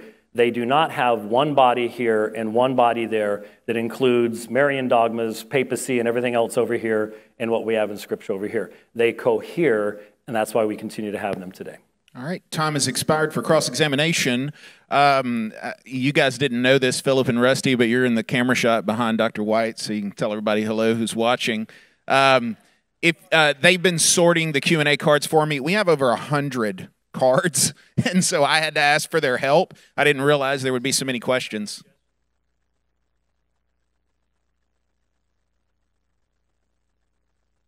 And do the Q&A afterward. Are you guys finished? If they're not done. Okay. Well, yeah, we'll go ahead. And you guys can continue to sort if you need to. So these are for White, and these are for Akin.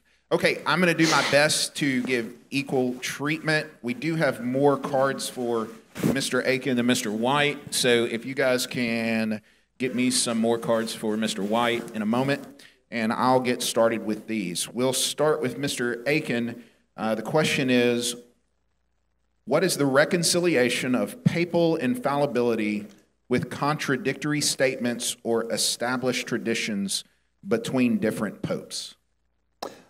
The popes have exercised infallibility on a very small number of occasions. According to most scholars, there are only between 6 and 8 documents where popes have exercised infallibility. In order for there to be a contradiction involving papal infallibility, it would have to be a contradiction between 2 or more of those 6 to 8 documents, and none of those documents contradict each other. They may reject earlier things that were non-infallible, but there's no contradiction involving papal infallibility if a pope rejects a prior non-infallible teaching. In order to generate a contradiction involving papal infallibility, you would need 2 infallible statements contradicting each other, and such a thing has never happened, and by the protection of the Holy Spirit, will never happen. All right, 30 seconds for Mr. White to respond. It seems to me that the whole concept of papal infallibility is probably the most useless doctrine I've ever heard, because fundamentally, as I've debated Tim Staples, Robertson Genis on these issues, what I heard from them was the Pope is infallible except when he's not. So when you demonstrate Honorius or whatever else it might be, well, he just wasn't speaking infallibly. The problem is you never know when someone actually is speaking infallibly. There's always disagreement about it. That's the problem. All right, the next question will be from Mr. White. The question is, what source gave us the New Testament canon? Is this source God-breathed? This is a number of questions. And if not, does this mean that the canon could contain non-infallible writings? Yeah, 1 minute to talk about the entirety of the canon. I'll just simply recommend to everybody... You go, James. I would direct people to a conversation that I had with Dr. Michael Kruger at G3, I think in 2018, where we discussed the fact that the canon is a theological issue. It's not a historical issue. It is an artifact of revelation.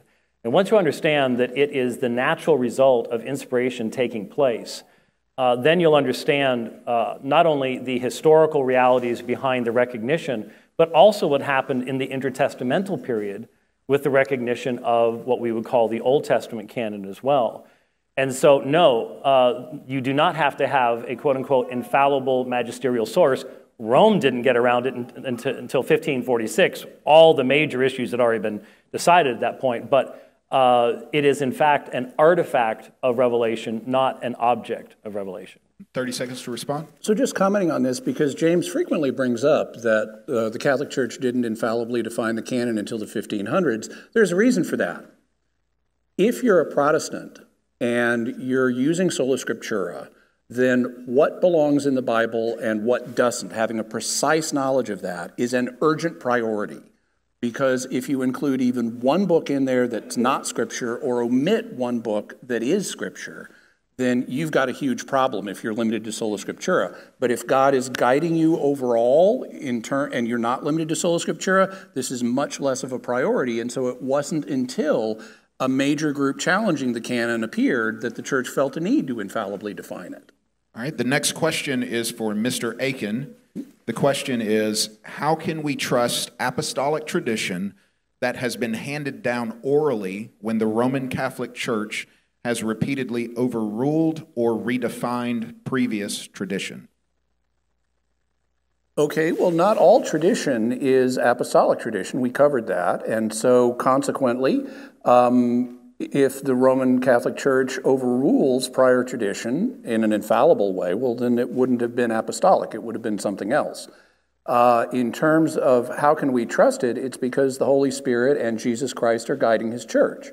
Jesus said the Holy Spirit would guide us into all truth, and Jesus himself said that as the church is making disciples and teaching them everything he commanded us, he's with us until the end of the age. And so that fundamental guidance of the church by Christ and by the Holy Spirit is something that gives us confidence in the authorities that he's instituted in his own church. So there's a good example of sola ecclesia. If the church says it, then it's true, and we can simply trust that because we say Christ is with us. Well, we believe Christ is with his church. But we recognize that Christ was with the Corinthian church, and they needed a lot of correction. And that has been seen down through the history of the church. Anyone who, I teach church history, and you see the number of times that the church has erred in its traditions. It's all through history. The next question for Mr. White. You said that the canon was not defined by Catholicism until 1546. When was it defined for other Christians? How was it decided, and who decided it?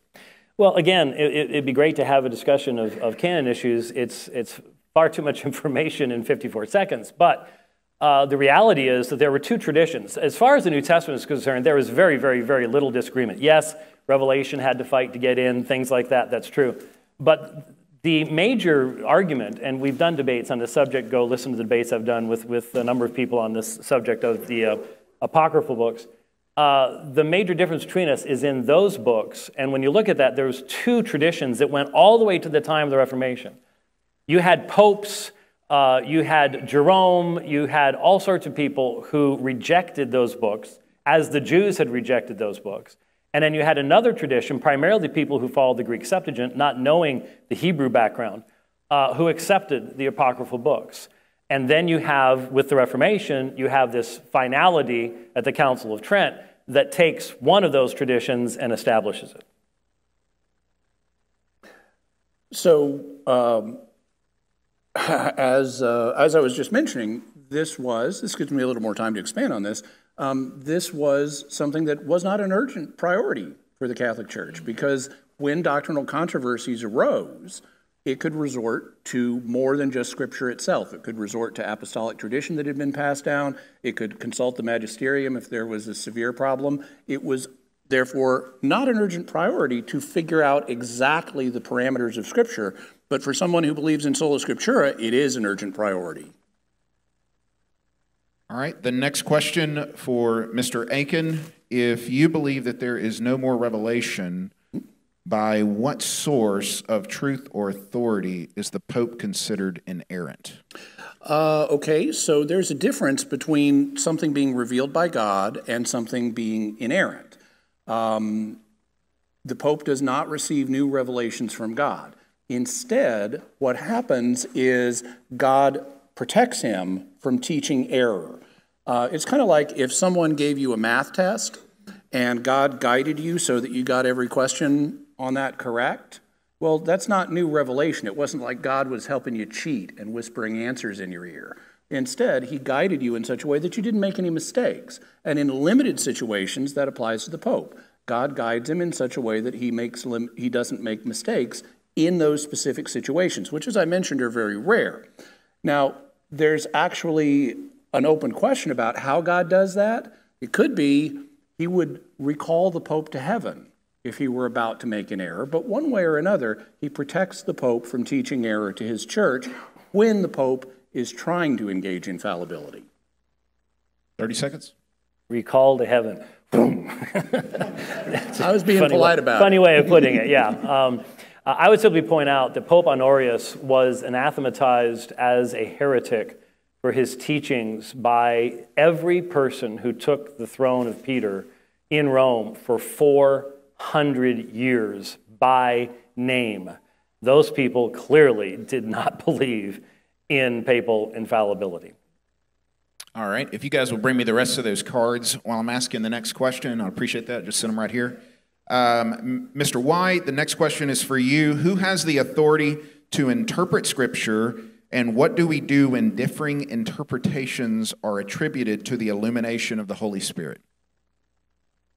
To the what? Illumination. Oh, I thought you said elimination. I'm like, it's a new doctrine I've never heard before. Yeah, so if we'll reset the timer for 60 seconds, I'll read the question one more time. Okay. Who has the authority to interpret Scripture, and what do we do when differing interpretations are attributed to the illumination of the Holy Spirit? I got to remember I'm in Louisiana. Okay, so...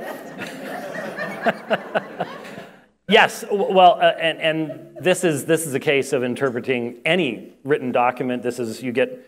Look at all the different interpretations just of the recent papal document, too. You got all sorts of different takes on that. The reality is that I do believe that Christ promised to be with his church. And when it comes to the things that define the gospel, we have had great consistency. In fact, I'll make this argument. People who believe in Sola Scriptura and seek to practice it are much more united on who God is and what the gospel is than any religions that claim that the Bible is not enough and they bring something else in to help interpret it. There is much more consistency between us than everybody else who brings in other authorities outside of Scripture. And so does that mean we all have the same opinion on everything? No, it's not. That will come, I think, eventually. 30 seconds. Well, I'm very glad to hear that there's so much unity between Protestants who believe in Sola Scriptura and take it seriously. That's very heartening to hear. We're going to hear a lot more about unity tomorrow night, but there are some noticeable differences between people who claim to be using Sola Scriptura seriously in the Protestant community concerning salvation. Like, do you need to get baptized to be saved? Some say yes, some say no. Do you need to baptize babies? Some say yes, some say no. All right, the next question will be for Mr. Akin. Concerning 2 Timothy 2, verse 2, Paul wrote, "What you heard from me." What are the contents of what Timothy heard from Paul outside of Scripture? Well, every time Paul was speaking to Timothy on a doctrinal nature, on subjects of a doctrinal nature, and wasn't just quoting from the Old Testament, he was communicating to him information that is apostolic tradition, and that would include things that are now in Scripture, but it is not limited to things that are now in Scripture, as I demonstrated earlier, like the fact there are not going to be any more apostles. That's not in Scripture, but it is something that we both recognize. Also, the close of public revelation is not there. And the identity of the restrainer that's holding back the man of lawlessness is not there. But Timothy would have heard Paul preach on these subjects. 30 seconds. Let's keep something in mind. Irenaeus, by the end of the 2nd century, said that he had apostolic tradition, that Jesus was more than 50 years old when he died. And he fit that in with his recapitulation theory of the atonement. Now, I don't know anybody who actually agrees with that today, but you have to have a means to look at anything that's written by an early father and examine it to see whether it's actually true. Scripture becomes the standard for that. Mr. White, a question for you. How do you explain all the different doctrines and beliefs that the tens of thousands of Protestant denominations have? I love the tens of thousands of Protestant denominations. We've debunked that one for a long time. According to the very same source that people get the 35,000, 43,000, there are like 1,400 Roman Catholic churches too. So be careful what sources you're using. There's very, very much smaller number than that of any type of serious size whatsoever. How do you explain that? Real simple. People not following Sola Scriptura. People bringing their own traditions, their own ignorances, whatever it might be. But yes, that is the primary reason.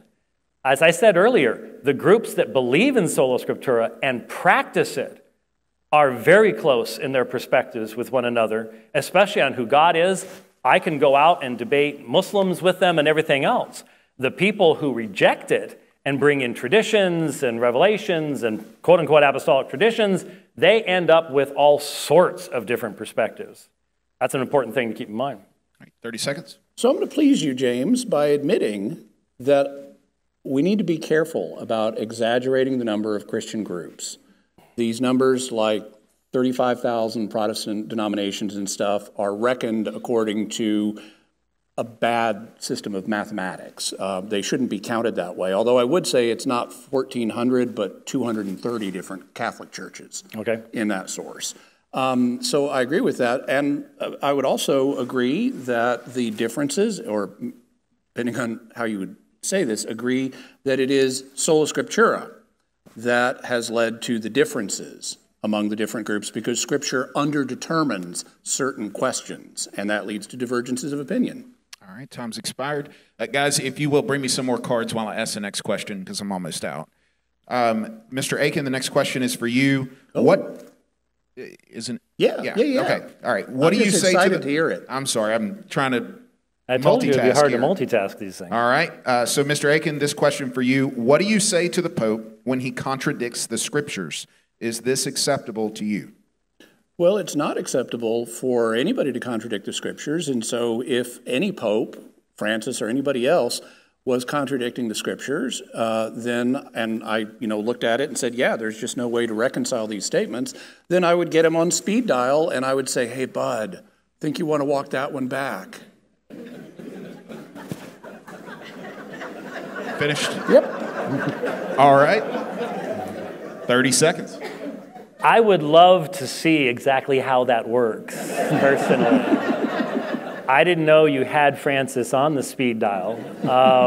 And something tells me getting hold of him would be a little bit more difficult than that. And though you are Jimmy Akin and you do wear a cowboy hat, I'm just not sure that would be enough to actually get you to that point. And my point is, if the Pope is functioning infallibly, you don't have a way to take that position. All right, Mr. White, the next question is for you. You stated that you have to have a Scriptura in order to have a sola. Mm-hmm. The canon of Scripture was not set definitively until centuries after the apostolic age. How then is sola Scriptura not a binding tradition surfacing after the apostolic age? Well, again, it'd be a great debate to have, but I would just like to point to the question. I've been asking Roman Catholics for a long time, especially since I debated Jerry Matitix at Boston College in '93. And that is, how did the believing Jewish man, 50 years before Christ, know that Isaiah and 2 Chronicles were Scripture? What was the mechanism? Because Jesus held men accountable to those Scriptures. And they never said, oh, I didn't know that was Scripture. So how did they know? They had no infallible magisterium. And in fact, the Jews rejected the books that the Council of Trent added to the canon. So how did they know? There had to have been a mechanism. And I don't believe that the Roman Catholic system can explain how they can know that specifically. So there has to be a process of recognition passively over time, not an active definition. 30 seconds. So I'll answer your question about how they knew. They didn't. There was no infallible determination of the canon prior to the time of Christ. And there were differences in the Jewish community about which books counted as Scripture and which didn't. So this was a question that simply had not been answered yet definitively. Those books, Jesus held people accountable to the books that they recognized as Scripture, but he didn't hold other people accountable to books that they did not recognize as Scripture, such as when he debated with the Sadducees. All right. Mr. Akin, the next question is for you. And I don't know that you can do this in 60 seconds, but if you can give us a general answer. James has been pressed. I'll do my best to. Could you please offer a brief history of the canon of Scripture? This is just payback, right? Especially. Who are you? What's wrong with you people? I'll pull an R.C. Sproul here. Let me reformulate the question in a way that maybe you can answer in 60 seconds. How did the church formulate the canon? Is that your perspective? And if so, how did it do it? So the canon is intrinsically authoritative because God wrote it. But in terms of how he guided the church into a recognition of which books are canonical and which books are not, the basic criterion was, what did the apostles approve? And that's something that the church discerned by a twofold test involving tradition. When they looked at books that were proposed for inclusion in Scripture, and there were a lot more than most people are aware, they asked two questions. The first question was, is there a history or tradition of this book being read in the churches? If there was a tradition of it being read in the churches, that was a mark in its favor. The second question was, does it agree with the traditions passed down from the apostles? In other words, does it agree with Christian doctrine that has been passed down since the time of the apostles? If the answer to that was also yes, then it was generally recognized as apostolically approved and having come from the apostles. If it failed either of those, it was rejected. 30 seconds. Romans chapter 3, verse 2, and it says, what's the advantage of the Jew? It says, great in every respect. First of all, that they were entrusted with the oracles of God. And so vitally important, especially in the one area where the two sides here completely disagree on the issue of the canon, the deuterocanonical books, those books were not accepted by the Jews. They were rejected. And yet Scripture says they were the ones entrusted with the oracles of God. That should be the primary standard. Mr. White, the next question for you. You mentioned purgatory not being in Scripture. What about 2 Maccabees 12, 43 to 46? Hey, you picked on me. Now's my turn. I think we debated the wrong topic here this evening. So, obviously, not only do I not believe that this is canon Scripture, there were popes that didn't believe it was canon Scripture either. And what's more, these individuals had idols on their bodies. Idolatry is and again, this is complete anachronism to read categories of venial and mortal sin back into this context. It's just absurd. But since it's used this way, the reality is that this would have been a mortal sin, and the whole concept of purgatory would be irrelevant to pray for them because they were idolaters, for crying out loud.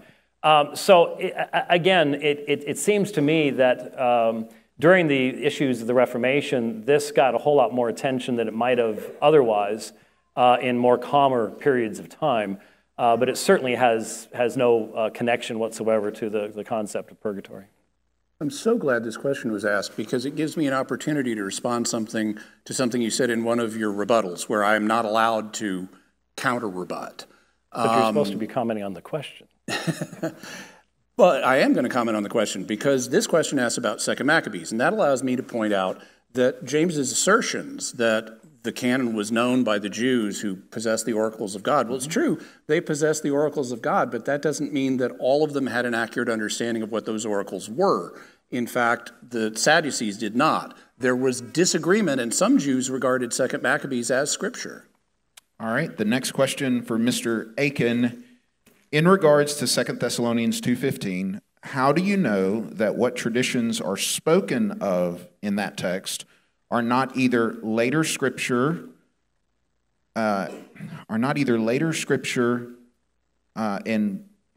Inscripturated later. Yes. 60 seconds. That's it? Okay. Well, I devoted a whole slide to this during my presentation. First of all, I can't assume one way or another that they are all identical with what's later written down, and I can't assume that they're not. I need evidence. So I provided evidence by pointing out that Paul did not have time, because he was in Thessalonica for less than a month, to give them a full course of instruction in the faith. So he can't be talking about that as the traditions he gave them. Also, I pointed to the fact that he says they already know what the restrainer is, because he says, remember, I told you what the restrainer is. But he doesn't record it here, and it's not recorded elsewhere in Scripture. So obviously, some of the things that he taught them in that 3-week period were not later written down in Scripture. So there was apostolic tradition outside of what we now have in the New Testament. 30 seconds. 2 Thessalonians 2:13 says, we should always give thanks to God for you, brothers, beloved by the Lord, because God has chosen you as the first fruits for salvation through sanctification by the Spirit and faith in the truth. It was for this he called you through our gospel, that you may obtain the glory of our Lord Jesus Christ. So then, brothers, stand firm and hold to the traditions which you were taught, whether by word of mouth or by letter from us. So in context, what is he referring to? He's referring to the content of the gospel that has been delivered to them in 2 ways. Mr. White, the next question for you. If two people are reading Scripture and they get conflicting interpretations, who are they supposed to go to if you believe in Sola Scriptura? Who are they to go to? Well, if they're involved in a good, solid church, which the New Testament tells us has multiple elders and deacons in it, and that's the only form of the church the New Testament even begins to understand, then they should talk to their elders about it. That would be the first thing. And what if you have a difference between elders? Well, then they need to go much more deeply into the text of Scripture. And I don't have any problem whatsoever in their going into church history and reading Augustine or reading Gottschalk or reading whoever they want to read. That's fine and dandy, as long as you do not invest in their words an authority and a tradition outside of Scripture. But the fact of the matter is, in this life, there are going to remain differences between individuals until the fullness is brought in, and that gets into eschatology, and I can't do that with Brian sitting here. Yeah, we'll have that debate later, Dr. Dwight, over some tacos. All right, 30 seconds. I agree with James that for ordinary purposes, we have to do the best we can in our situation. And talking to the presbyters, the priests or elders or whatever you want to call them in your church is a good first step. And speaking from a Catholic perspective, if you don't get satisfaction there, you can take it up to the bishop. And ultimately, you could go to the dicastery for the doctrine of the faith or even the Pope. But that's very unlikely to happen in a practical case. What the Catholic system does have that, unfortunately, the Protestant system doesn't, is the possibility of getting a definitive answer. And that's a good thing. You don't have Tucho on speed dial? No, I just have Francis. Oh, okay. You just go for the top. Let's not worry about the lower people. Okay. All right. Next question, Mr. Akin. Are Protestants anathematized according to the Council of Trent? Ooh, we're spoiling tomorrow night's talk. The answer is no, they're not. As I'll explain tomorrow night, the term anathema does not mean what many in the Protestant community think it does. I'll show you exactly what it did mean, and I'll show you the status of anathemas today. So spoiler warning, everybody, no, Protestants are not anathematized. Let's hear it for everybody who's not anathematized. So be happy about that, but I want you to come back tomorrow night, so I'll explain the reasoning tomorrow. But the good news is nobody here is anathematized. Dr. White, 30 seconds. Well, I'd like to join in all the fun, but the fact of the matter is a steady stream of missionaries came out of the Church of Geneva in the 1500s going into Italy to bring the gospel of grace there, and every single one of them was murdered. So you can play with the term anathema all you want. The historical reality was it led to bloodshed. All right, Mr. White, the next question. Prior to Luther, where does the doctrine of sola scriptura appear in Christian writing? I've written an entire chapter in a book called Sola Scriptura that I think is currently published by Soli Deo Gloria, where I went rather in-depth into the patristic witness up through, I think I stopped with Athanasius, if I recall correctly. But I provided a number of texts that present to us a viewpoint utterly different than what you have in modern Roman Catholicism in regards to not only the nature of Scripture, but the sufficiency of Scripture to determine these issues. And I would simply point out that when it's said that no one back then was concerned about the canon because they had other things to refer to, let me point out, that is baldly false. The church's greatest struggle back then was with Gnosticism, and the Gnostics did dispute the canon, and that was in the 2nd and 3rd centuries. You bet they had a reason to know what the canon was. 30 seconds. So they did when it came to the Gnostics, and they quickly rejected all of the Gnostic writings because they were heretical. They failed to pass the 2 tradition tests that I mentioned. So they rejected them, but they didn't need to define everything because there wasn't an urgent priority to get everything defined. Having said that, since you just brought back something else I mentioned, yeah, there were some missionaries who went to Italy and got killed. There were a bunch of missionaries who were Catholic who went to England and got killed. So if you want to play that game, we can. All right, Finds anathema.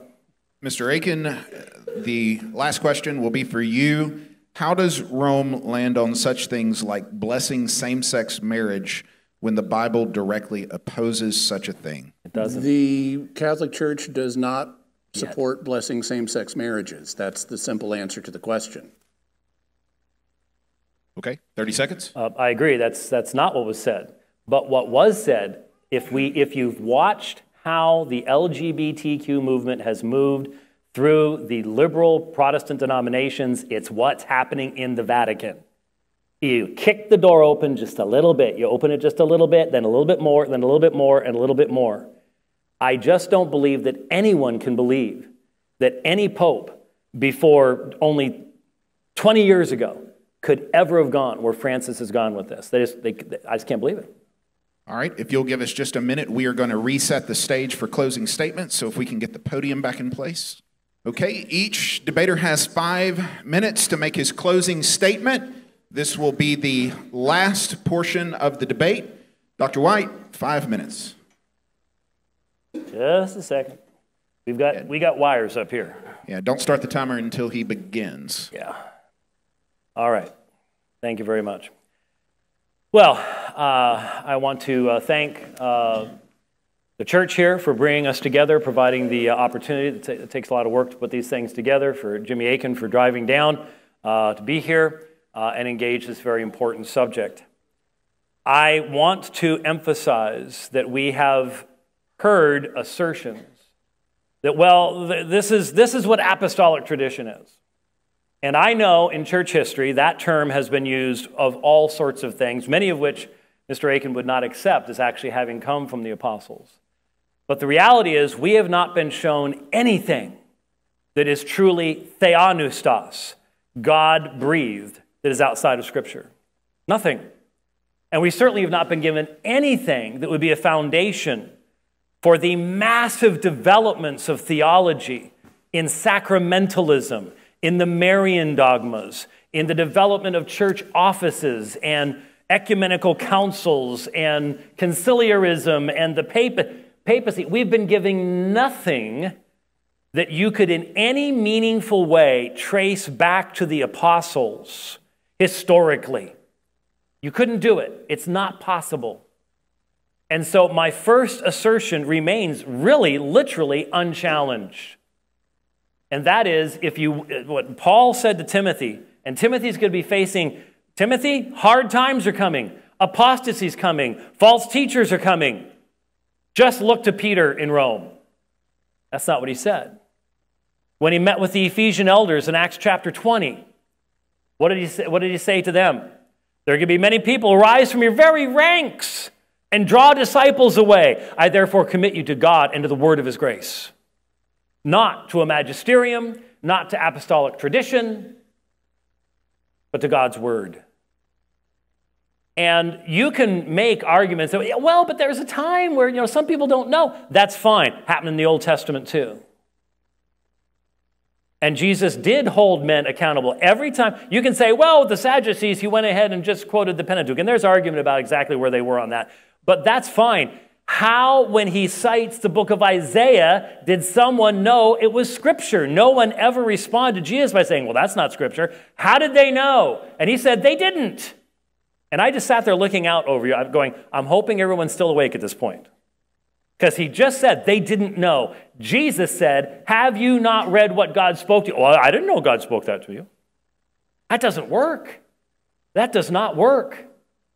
And so if you've been listening carefully to the use of the phrase apostolic tradition, you have found that apostolic tradition, as it's been used by Jimmy tonight, is a Gumby. And some of you are too young to know what Gumby was, and I feel sorry for you. I know. But Gumby, see? Well, of course you know. Gumby was a little figure back in my day that you could stretch all sorts of different directions, and he was quite flexible. A whole lot more flexible than I am anymore, I can guarantee you that. But you see, for apostolic tradition to be meaningful and to ground dogma that you say you must believe de fide, it has to actually refer to something that really came from the apostles.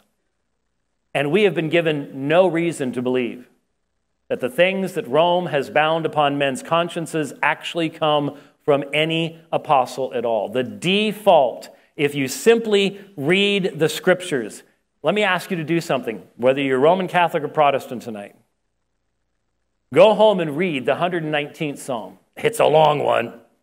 Might put you to sleep. But read the 119th Psalm and listen to the psalmist speak of the exalted nature of God's law and God's testimonies, and realize he didn't have anything in comparison to what we have today. He didn't have Ephesians. He didn't have John. And yet listen to what the Scripture says and ask yourself a simple question. Is there anything in this world that could be described in the words that the psalmist uses to speak of God's testimonies in Scripture in the 119th Psalm? And the answer is no. And that establishes Sola Scriptura. Thank you for your attention this evening. God bless.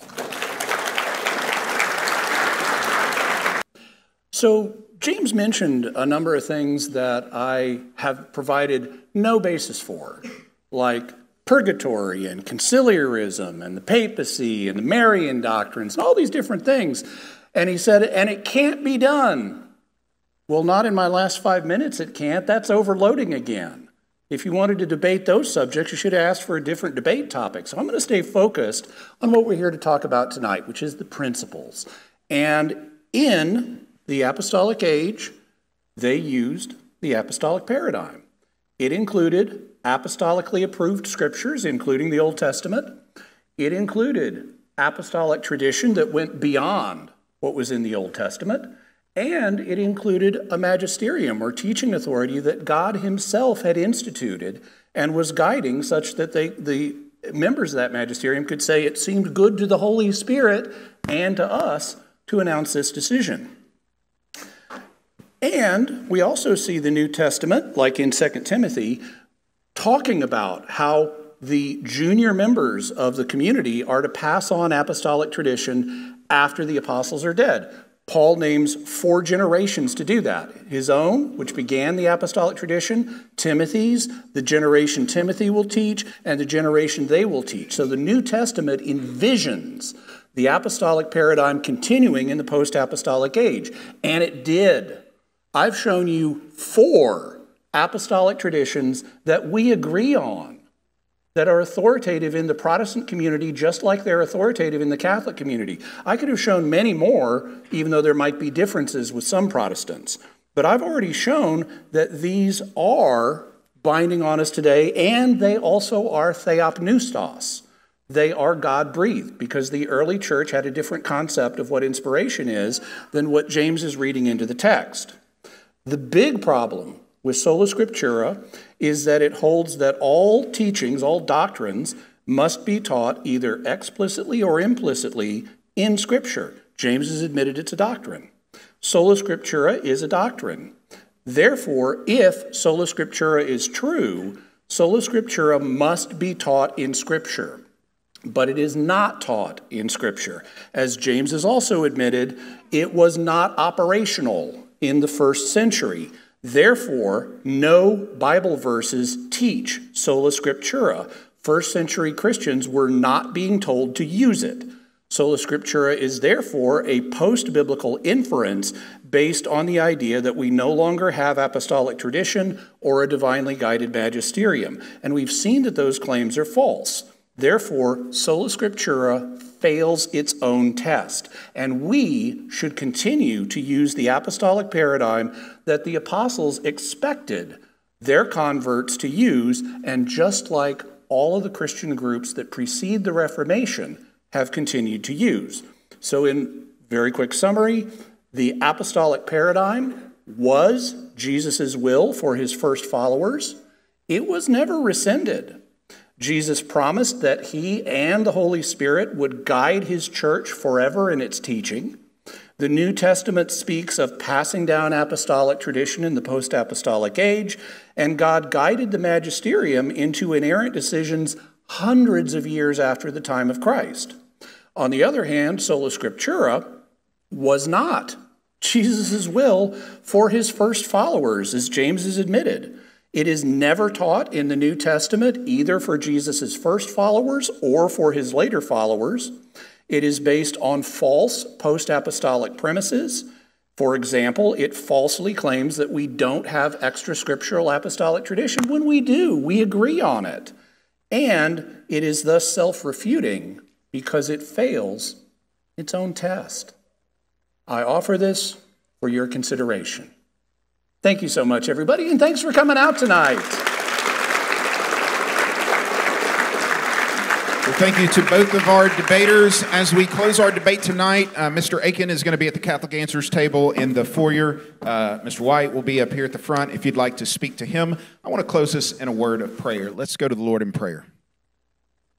Father, we come tonight thankful for this opportunity for us to interact with one another, consider your word and its authority. And Lord, I just pray tonight that you would help each of us to discern your truth, Lord, your gospel. I pray, Lord, that your Holy Spirit would truly help us to find your truth. And Lord, I just pray that you would keep everyone safe as they drive home.